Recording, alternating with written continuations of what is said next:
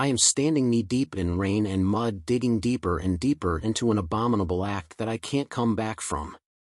Beck has been my best friend for over 15 years, and he is one of few people I would drop everything for.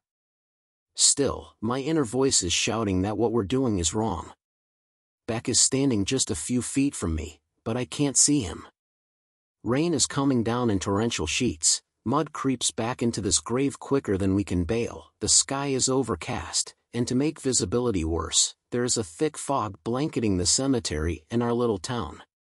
It's like the universe is screaming, "Don't do this."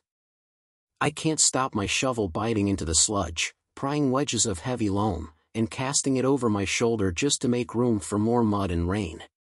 Beck's desperate movements tells me he is not ready to give up. Sunny was Beck's wife.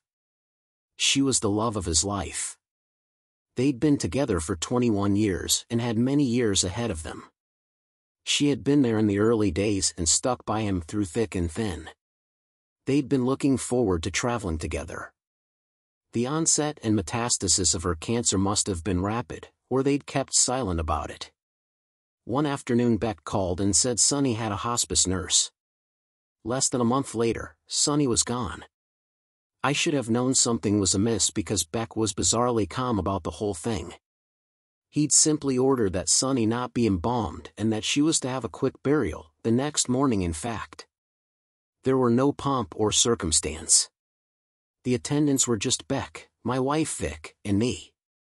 Nothing was said, then the coffin was lowered. As the groundskeeper started filling in the hole, Vic drags me out of earshot from Beck. Sunny didn't want to be buried, Vic protests. They were close friends, Vic and Sunny, but Beck was Sunny's husband. Maybe she changed her mind, I say. Vic nods, but the knitting of her brows said Vic didn't think she had. "I'll wait for you in the car." "Take your time," Vic murmurs. She returns to Beck's side, gives him a few words of condolence and a hug before heading toward the awaiting car. We stand in the cooling afternoon until the grave has been covered and a roll of fresh sod replaces the strip of dead grass where Sunny's grave lay. "Can I ask you a favor?" Beck asks me. "Yeah, anything," I answer. "Will you help me dig her up tonight?" Beck asks. We had been friends, hunting and fishing partners, and co-workers for well over a decade. There was little I wasn't willing to do for my best friend, but something in me shouted, "Say no, you're heading down a dark path, Miles." "Bud, I think we'd be breaking a law or something," I reply. Beck scans the horizon, letting a long uncomfortable silence pass between us. Then he fixes me with a pleading look, his head tilts to one side. "If something happened to Vic, what would you do to have her back?" he asks. I hang my head, shaking it more so at myself than Beck. "Can I ask why we're doing this?" I broach. "There is a woman that lives in the woods across the street from me. A few months ago, one of my goats got out and was hit by a car. I watched her come out of the woods and pick it up. I followed her into the woods, and I saw her bring the goat back to life," Beck confides. "What if the goat was just stunned?" I suggest. Beck shakes his head vehemently. "I know what dead looks like, Miles." She said something, waved a hand over it and, poof, the goat stood up. "Beck, do you know how crazy this all sounds?" He puts a hand on my shoulder and fixes me with a look of desperation and vulnerability I've never seen before. "As crazy as it sounds, if you were in my shoes, wouldn't you at least try it?" Beck asks. Vic's voice, or more like my inner voice taking on Vic's voice, says, "You're putting yourself between a rock and a hard place, Miles. Turn back now."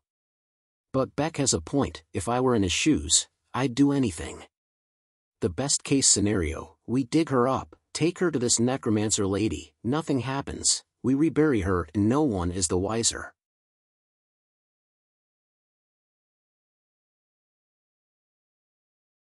Beck's shovel strikes gold, and he is re-energized. I too am shocked back to life at seeing the dark lacquered casket and my shovel cuts through rainwater-induced sludge. Beck drops his shovel, then desperately sweeps across the glimmering top half of the casket. He breaks open the top half and fishes around in the cocoon of satin and darkness. I scramble out of the claustrophobia-inducing hole, watching from above as Beck hefts the limp, waxy figure of Sunny from the casket. I don't know if he knows I'm watching or if he doesn't care. Beck cradles Sunny in one arm and with his free hand smooths back her dark hair from her face. A thought crosses my mind: something doesn't feel right. Sunny had not been a large woman to begin with. By the time she died, she weighed around 70 pounds. It takes Beck feeding Sunny up to me and me pulling with all my might to get her out of her grave. Beck hoists himself out of the grave and attempts to pick Sunny up cradled in his arms, but with our medical backgrounds, he should know better. Dead weight is different, heavier somehow, less cooperative.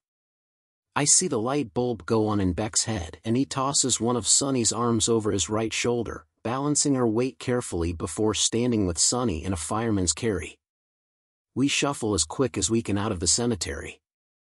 I am no stranger to death, and yet I feel uneasy with a core in the bed of Beck's truck. It feels like time has slowed as we rush toward Beck Street. It's a paved two-lane country road with no lights. Pulling off it means unpaved dirt roads or even untrampled wilderness. Beck turns out the lights and we begin to creep for a mile or so, passing Beck's driveway and then creeping a little further. The truck takes a right-hand turn into a grazing pasture. Beck keeps us in the shadows of the trees, skirting along the outermost of the pasture for several long minutes.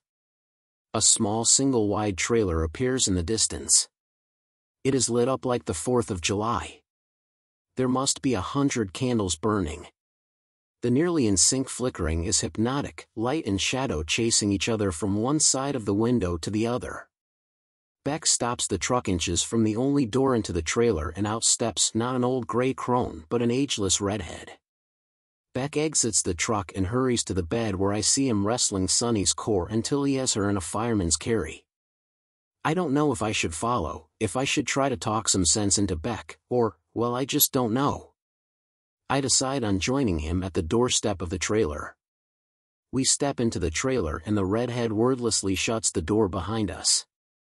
She has prepared an altar, a well-used picnic table surrounded by dozens if not hundreds of candles.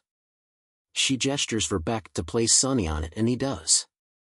She unveils with theatrical whimsy 2 wire kennels in the corner. 2 frightened German shepherds cower in the back, heads hung low, eyes wide, and nervously tapping their paws on the plastic liner. They are Sunny and Beck's dogs. Beck, I hiss, taking hold of his left bicep.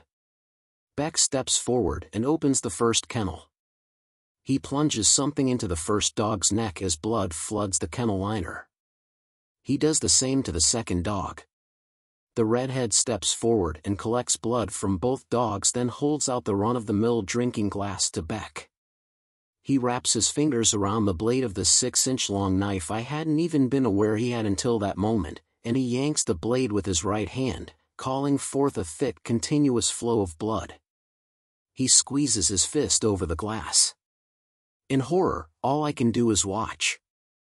The redhead dips a milky, bony finger into the accumulation of blood and draws something on Sunny's forehead, each of her wrist, and atop each of her foot. Without eye caps, Sunny's eyes hang slightly open, just enough to show the milky glaze over them. Vic, or rather my inner voice is screaming, "Get the hell out now."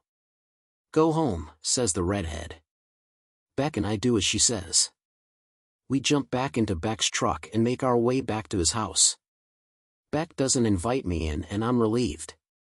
All I want to do is go home and try to wash the stench of sinning against humanity off me. I cross the hood of my car, and before I can step inside, Beck extends a hand to me. "Thank you, Miles. You're a true friend," Beck says. He sniffles, then averts his eyes. When Sunny comes home, maybe we can all go back to the way things were." I force a shaky smile and a single nod, and he returns the same. I sink into the cold seat and start up my car. I don't let it run before shifting gears and speeding away.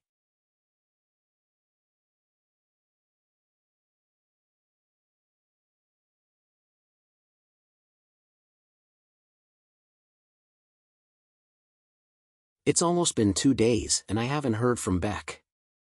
I also can't get the stench of death and decay out of my hair and off my skin. I'm sure Vic can smell it too because she retreats to another room of the house every time I come near. I can't help but look over my shoulder, constantly expecting the police to show up and arrest me. For some reason though, I feel as though something worse is in store for me than jail. Vic appears in the doorway between the kitchen and the living room.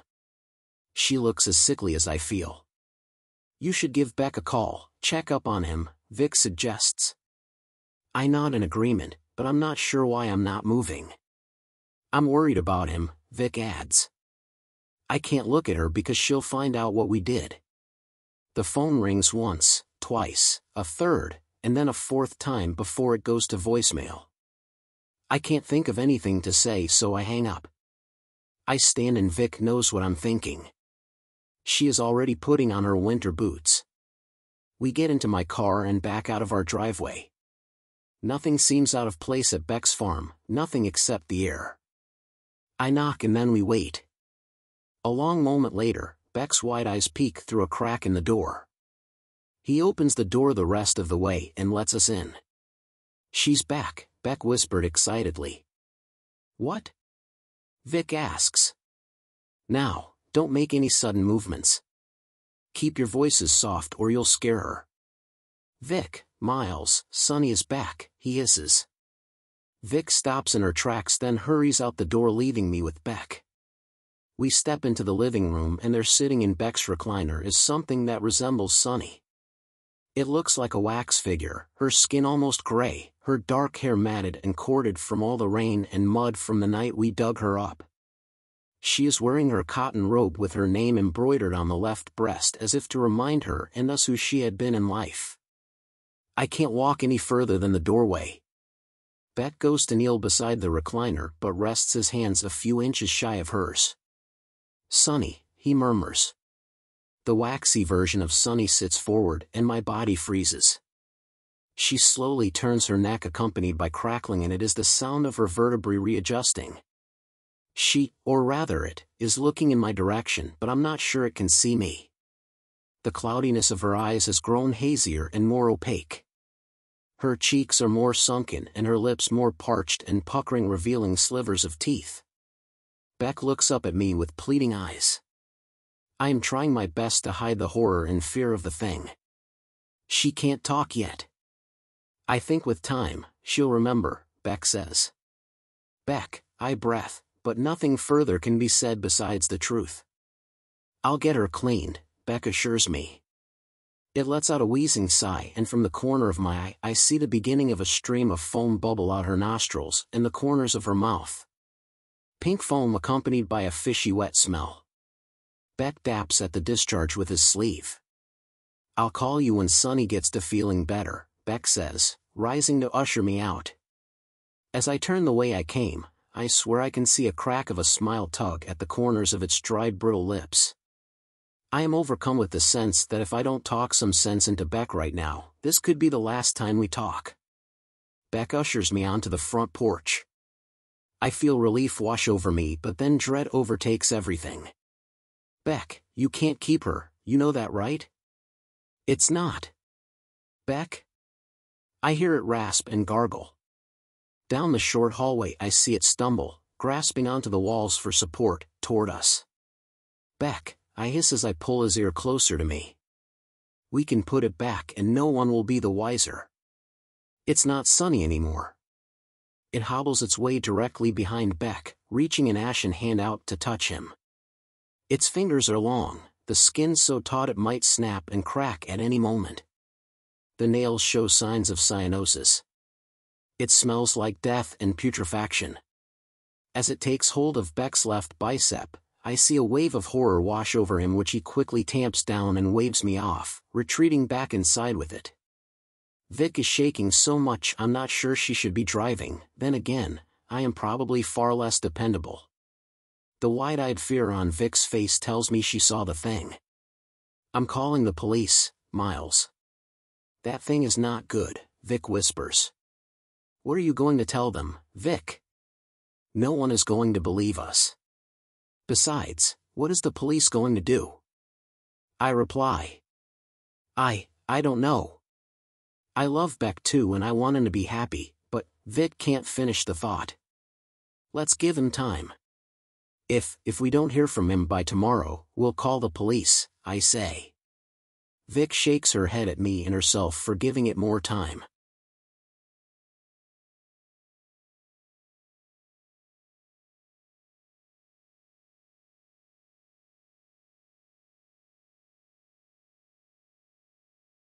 Vic shakes me awake. She hands me my phone. The name reads, Beck, but when I brought it to my ear, I hear, nothing. Beck? I call. Beck, are you alright, man? Nothing. Beck, I'm calling the police, I tell him or whoever is on the other end. I hang up then dial 911. I'm wide awake pacing the length of the living room. It takes 3 rings for an operator to answer. Then, something catches my eye, Vic glued to the window facing the side yard. 911, how can I assist you? A voice answers. I too am drawn to the window now. The side yard gently slopes downward towards the detached garage. There is about 3 or 4 yards of lawn to cross. Standing under the floodlight mounted on the side of the garage is a small figure in a bathrobe. There's an intruder outside my house, I say. What is your address, sir? The small figure crosses the lawn with a stumbling uneven gait. As it nears Vic and I notice that the creature has something tucked under its right arm. 623, Poplar Circle, I answer. She's looking right at me. Sir? The creature stops short of touching the window. Its long black-tipped fingers take hold of its package under its arm and unfurls it. Vic lets out the most primal scream I've ever heard. Miles, can you do me a favor? The creature asks in Beck's voice. Miles, can you do me a favor? It is clearly Beck's voice and yet, wrong, like a tape recording replaying. I see what I think is a rubber suit inches from my nose. Those milky eyes stare unblinking into our living room. That voice that once belonged to Beck comes from the cracked mouth of that thing. Miles, can you help me? It sings in Beck's voice. Vic is writhing on the floor, both her hands over her ears as that thing brings the rubber suit up to its mouth and takes a bite then begins to chew. I recognize the blonde stray hairs sticking out from its mouth, Beck's hair. Beck, I'm hungry, the creature parrots Sonny's voice, distorted, lower in pitch and slower. What can I get you? The creature asked in Beck's voice. Then it lets out a howl of a scream, a prolonged scream of agony. Make it stop. Vic cries. All I can do is watch as the creature continues to eat the meat suit that had once been Beck. When Sonny comes home, she won't be exactly the same, the creature says in a soothingly husky woman's voice. I don't care. I'll take her back in any form than not have her at all, the creature says in a tearful Beck's voice. When the body comes back, the soul doesn't always return. It can be anyone or anything, the unfamiliar woman's voice sings. If you like and enjoy this content, don't forget to like, comment, subscribe, and share with someone who might enjoy this too.